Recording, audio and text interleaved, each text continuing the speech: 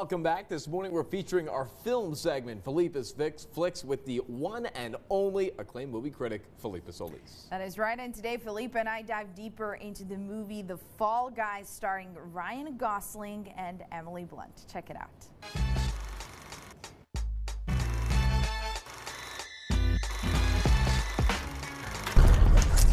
In 3 minutes, 1, I'm shooting.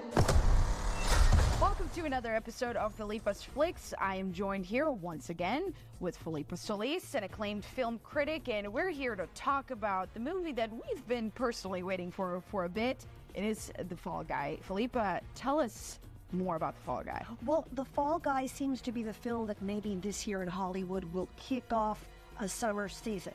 Will it be like last year? Well, it doesn't really matter. At this point, The Fall Guy is out there doing great, and it's a tribute. It's a tribute film to the 1980s classic TV series starring Lee Majors as Colt Seavers, the ultimate stunt performer. And also, it's a tribute to all of those message about the power of the stunt performer and what they mean in cinema. And what they mean in cinema is incredible. Films that were just award-winning films about the war. The actors were not rolling in the dirt and taking one for the team. It's the stunt performers. And so this film is really a super tribute to them. They were trying to kill me, and not in a fun way. So Ryan Gosling, not the leading man, a stunt performer, but has some lucky breaks going because even the scene's too much.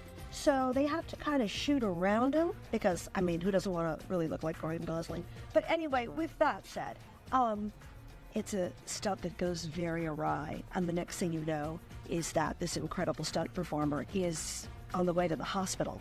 And then we fast forward to LA at a Mexican restaurant. Oh, but who does he run into? The producer, who says, gotta get back in the game.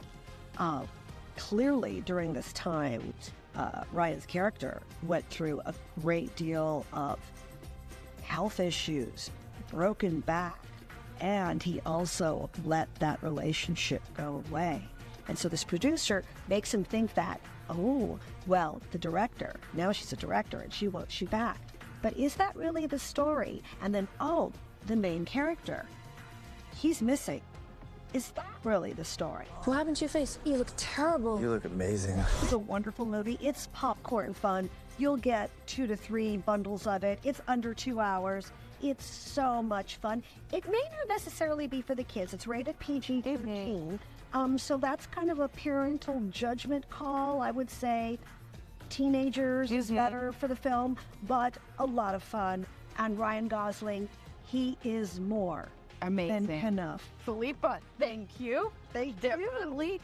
Stick around. We have another episode of Felipa's Flix coming your way soon.